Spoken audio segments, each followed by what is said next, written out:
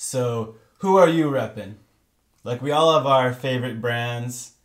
Like, type in the chat, what are you wearing right now?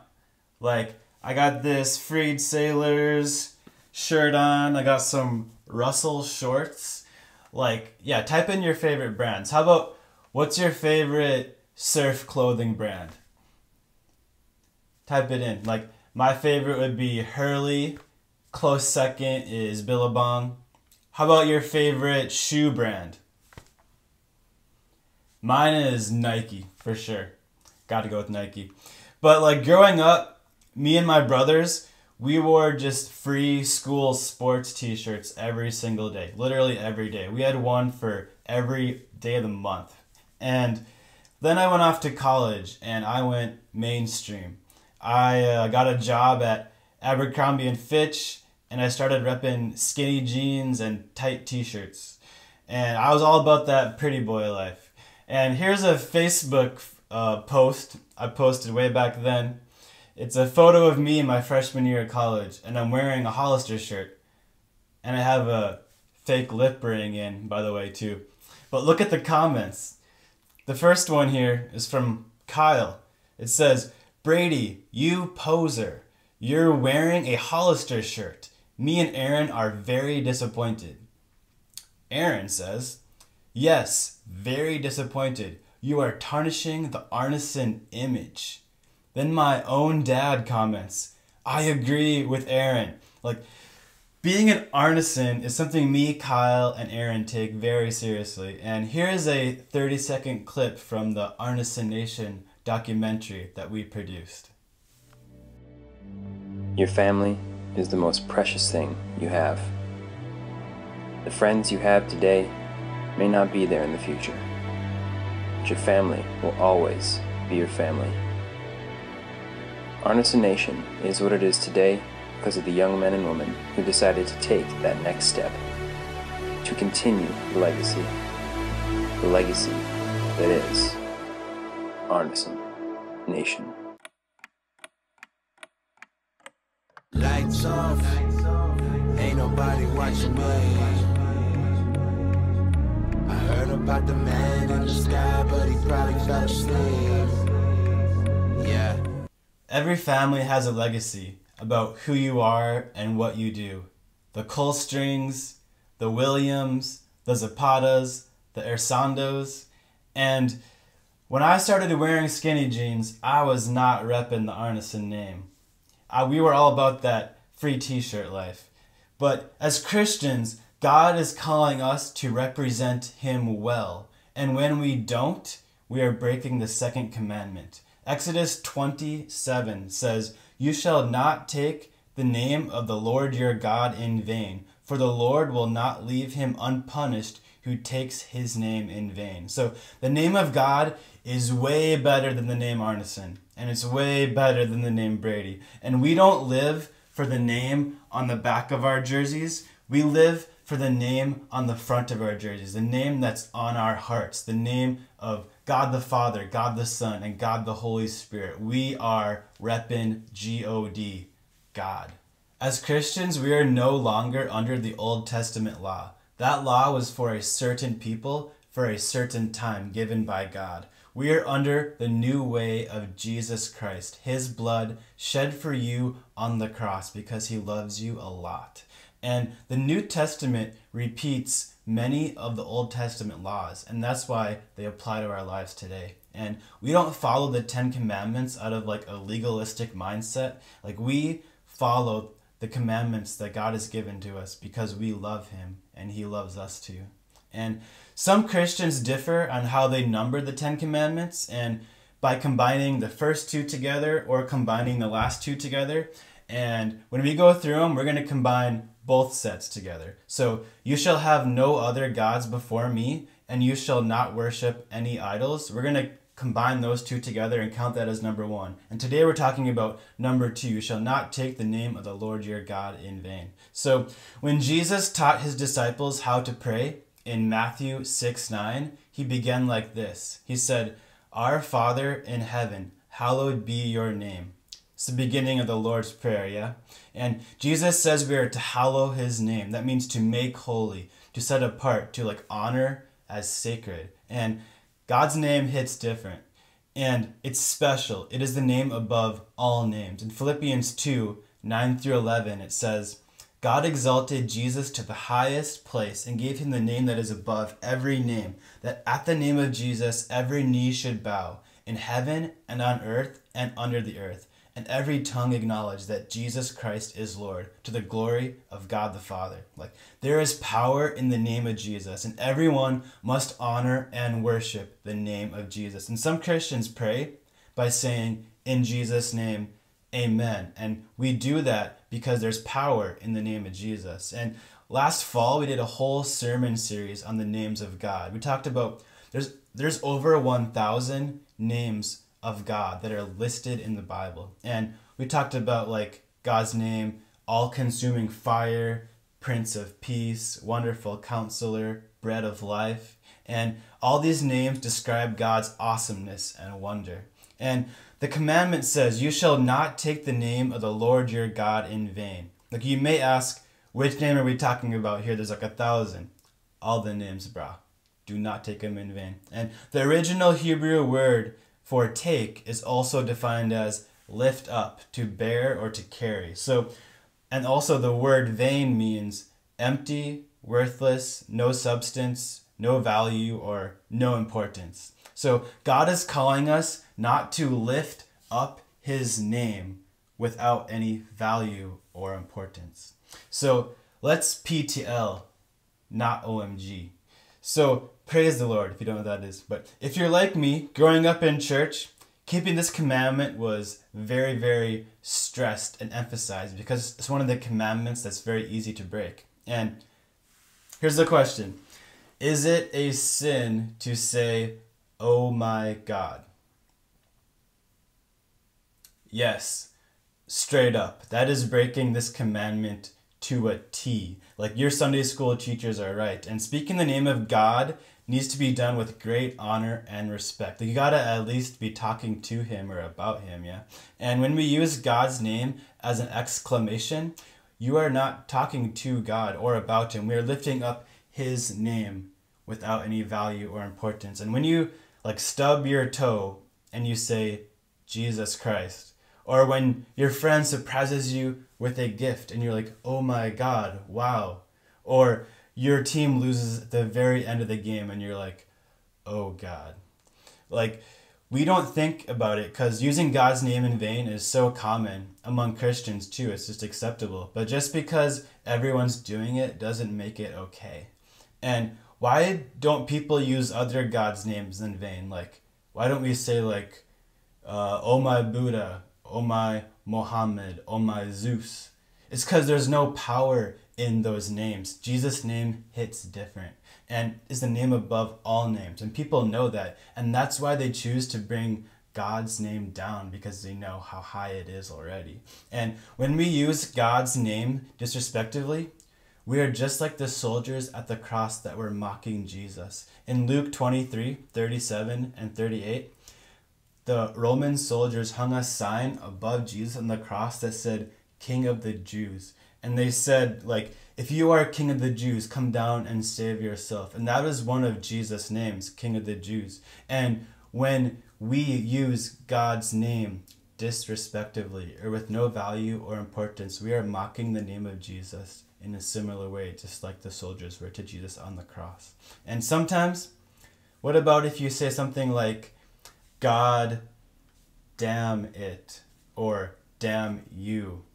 Like, what about that? Like, if we're mad at someone or mad at something and it becomes like an exclamation, it becomes like a curse towards someone. But what you are saying is you want God to damn them to hell, or God to damn this thing to hell. But first off, God is the judge, not you. And God has the power to damn, not you. And you should not be hating on people. We're talking about that later in the 5th commandment. But James 3, 9 and 10 says, with the tongue we praise our Lord and Father, and with it we curse human beings who have been made in God's likeness. Out of the same mouth come praise and cursing. My brothers and sisters, this should not be. can both fresh water and salt water come from the same spring? So when we use God's name in vain, you are not repping God well. It's very hypocritical to PTL and OMG. To call yourself a Christian, to be a Christian, and also use the words, oh my God and God damn it. They're not work together. It's very hypocritical to PTL and OMG. Even if you're with the boys, even when you're at work, even in the locker room, even when you're surprised or frustrated, you are an ocean. Don't let your mouth become alawai. But what about if you text OMG, or you say oh my gosh, or you say geez, or God darn it. Like back in high school, me and Kyle and some friends, we created our own entire language. Like we literally, everyone in our high school knew of this language, and most of them used it too. And it was like main like exclamations, names we'd call each other, like adjectives and verbs. It was an entire language. Some of the words were like pank, miter, sensei, BG, oven, gedza. Like I'm not joking. Like I'd walk into a random classroom and I'd see the word pank like graffitied on the marker board. I'd be walking through the hallway and I heard someone call their friend a big getter. Or I graduated high school and I'd see underclassmen posting on their Facebook walls using our language. Like this was crazy. But one thing, as I look back on it now, one of the main words that we used was ged, G-E-D, an obvious knockoff variation of God, G-O-D. And is that okay to say, oh my ged, or oh my gosh, or geez? Is that okay? It's just words, yeah? We're not even referencing God, not even thinking about God when we say it. But that's the problem, exactly. These words are not God's name, but they're obviously knockoffs of God's name. Check your heart. I'm convicted that it is sinful after thinking about it. And I've never said, oh my gosh, or OMG, never used those words. But one word that I do use is geez. Like I've been using this in my vocabulary since middle school. And I'm trying to stop it, But our words are habits that are hard to break, yeah? And I think when God said, you shall not take the name of the Lord your God in vain, I don't think that he meant, hey, change one letter and try to soften the pain on me a little bit. No, I think God was saying, get out of there. Don't even come close to that. Stop in the name of love, right? And let's PTL, not OMG. We love God by lifting his name high, by praising him, by worshiping him, by talking about him respectively, by honoring him, by setting him apart, and using his name when we are talking to him or about him. And Jesus is the name above all names, the most powerful name. Words are powerful and what you say matters, and we cannot throw around God's name lightly. So we can sing, oh my God, in praise. We can go throughout our day and say, thank God. And let's work on our alawai mouths and help the Holy Spirit work in our lives to create some ocean of sparkly, crystal clear water. And if you hear me say, geez, call me out on it. Don't let my mouth stay alawai. Call me out if I say geez. And let's PTL, not OMG, because we need to be repping God well together. And what if I told you there is so much more to this commandment than just what we just talked about? That's what we grew up knowing, but there is so much more than just the words we say to the second commandment, because our actions speak louder than words. We must be repping Jesus with our whole entire lives. And you shall not take the name of the Lord your God in vain. Like I said, in the Hebrew, the word is actually lift up, bear, or carry. That's the word take. So as Christians, we bear Jesus' name. We carry Jesus' name with us every day. It's like a name tag. It's like a big red arrow pointing down, like this guy bears Jesus' name. And I know exactly how that feels like growing up as a pastor's kid. Like, I don't know, like, people be like, oh, don't swear I'm the pastor's kid. Or like, I won the most innocent award for my senior class. Like, sometimes I thought people felt like I was God himself the way some people treated me.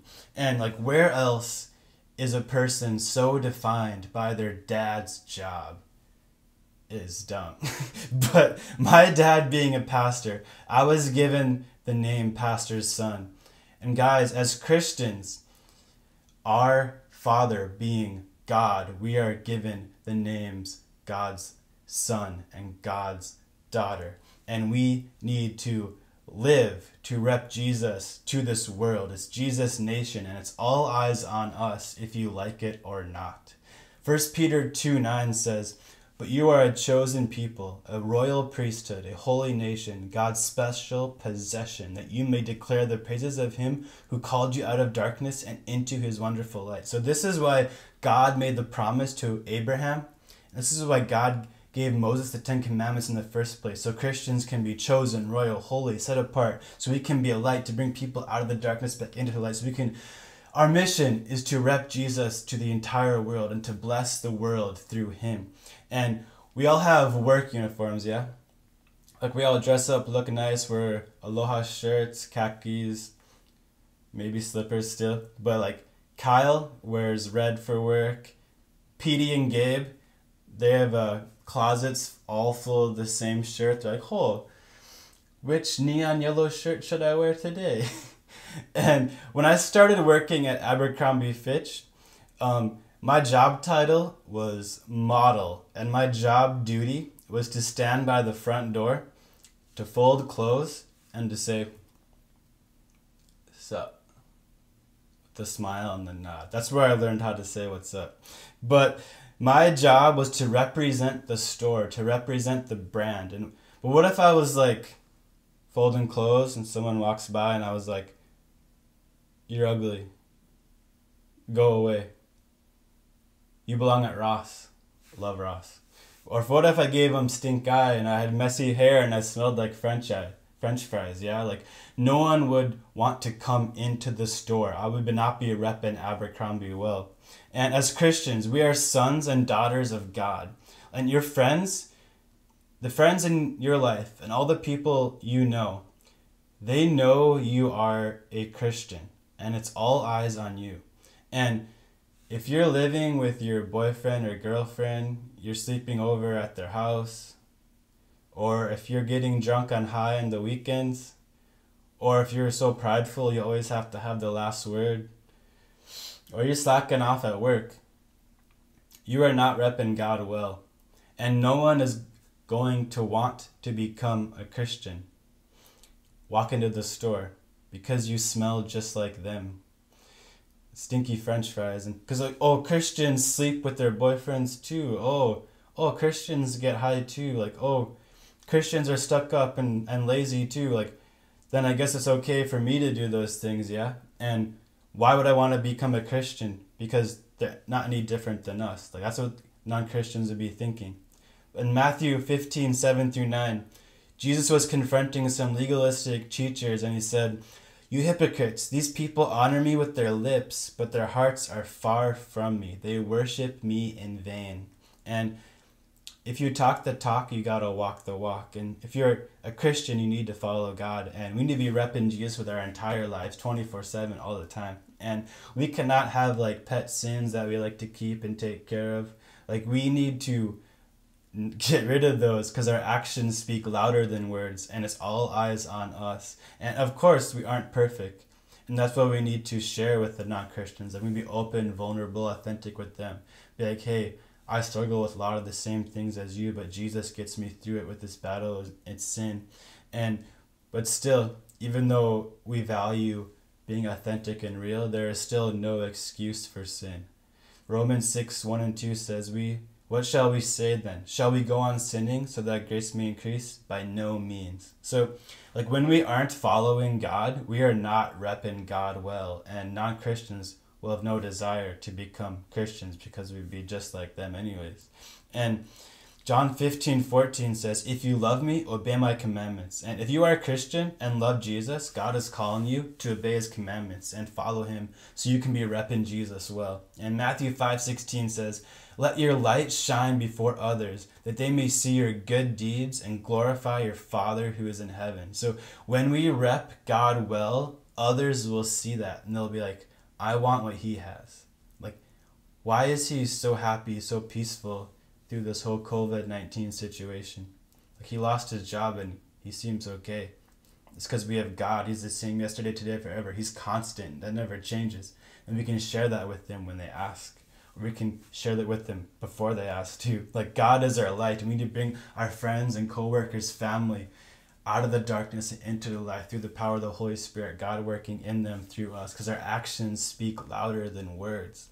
And we love God by repping him. 2 Corinthians 5:20 says, so we are Christ's ambassadors. God is making his appeal through us. We speak for Christ when we plead, come back to God. So did you know along the Poly Highway over there are foreign embassies or consulates for all these countries? Korea, the Philippines, Japan, Marshall Islands, France, Taipei, Mexico, Sweden, Netherlands, Germany, Australia, New Zealand, Belgium, Poland, Peru, Tonga, Australia, Finland, Chile, Malaysia, Thailand, Micronesia, Kiribati, and Luxembourg. Like a mile away from here. All these countries have their ambassadors and their representatives to come to America to represent their countries well. And guys, we are Christ's ambassadors. Our job in Hawaii or wherever you are, we are here chosen on purpose for a purpose to rep God to our friends, our family, our co-workers, the people we see, our neighbors. Every single day, God is calling you to rep Jesus, to bless the world through you. And it's all, we're saying, come back to God through our words and our actions. And as ambassadors, this is our calling, to rep Jesus 24/7. And Colossians 3:17 says, whatever you do, whether in word or deed, do it all in the name of the Lord Jesus, giving thanks to God the Father through him. So we love God by honoring his name through our words and our actions and our entire lives. And if you read the second part of this commandment in Exodus 27, it says, you shall not take the name of the Lord your God in vain, for the Lord will not leave him unpunished who takes his name in vain. So, like, all sin deserves punishment, but we see just how personal and important this commandment is to God. Like, he reminds us of the consequences. He reminds if we disobey it. And here on earth, there's consequences to sin. And forever, if you do not know Jesus as your Savior, there's forever consequence of sin, and that is hell. And the truth is, this commandment to not take the name of the Lord our God in vain, it's like really hard to keep because it encompasses our entire lives. And I think we've all broken it once already, so we deserve hell. But it's so comforting to know that Jesus repped God perfectly, 100%. 1 Peter 2:2 says, he committed no sin, neither was deceit found in his mouth. Like, Jesus was perfect in his words and his actions. And that is the comfort we can rest in, because we so often mess up with our words and actions. There's no excuse for sin. But we have a Savior who lived that perfect life for us. And he never sinned once. And that verse earlier about the ambassadors, it continues in 2 Corinthians 5:21. It says, for our sake he made him, Jesus, to be sin who knew no sin, so that in him we might become the righteousness of God. So Jesus took the punishment that we deserve from the second commandment, and he took that punishment for us so that we may become righteous, holy, and perfect in the eyes of God. And Acts 4:12 says, Salvation is found in no one else, for there is no other name under heaven given to mankind by which we must be saved. So there is no other name, none but Jesus. And Jesus is the only way. And if you realize today that you aren't perfect, that you've broken this commandment, that you are a sinner and that you need Jesus, like, you can call on the name of the Lord today, and Jesus is listening right now.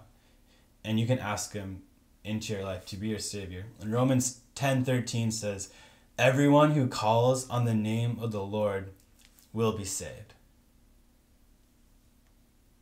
Straight up. So if you want to call on the name of Jesus, the most powerful name, the name above all names, and ask him into your life to be your Savior from sin right now for the first time. Or maybe today you came to understand at a deeper level what the second commandment means, and you want to commit your life to Jesus to follow this second commandment. You're committing yourself to follow this commandment. You can pray this prayer after me. So, dear Jesus, I am a sinner. I need you in my life. Please forgive me of my sins. I surrender my life to you. You are my Savior. You are all I need. Thank you for loving me. Thank you for saving me. Thank you for always being with me. Help me live for you. I love you, Jesus. Amen. So, who are you repping? Jesus. That's right.